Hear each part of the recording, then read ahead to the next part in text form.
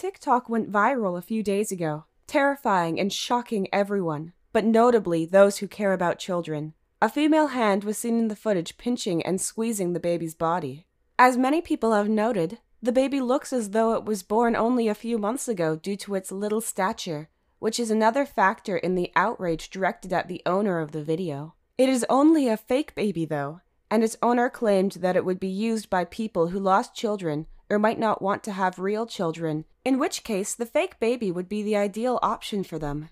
Even after learning the genuine reason behind those activities, a number of individuals continued to criticize the clip, claiming that even though it wasn't a real incident, it may still inspire young children who weren't mature enough to understand the difference to copy and carry out the same actions. Aside from that, several comparable videos that sell the same bogus doll as the one in the viral video also emerged. Some commenters also omitted their interest and inquired as to how they may purchase one for their family and children. All for today. Thank you. We appreciate your interest and will return soon with more content of viral vid on social media.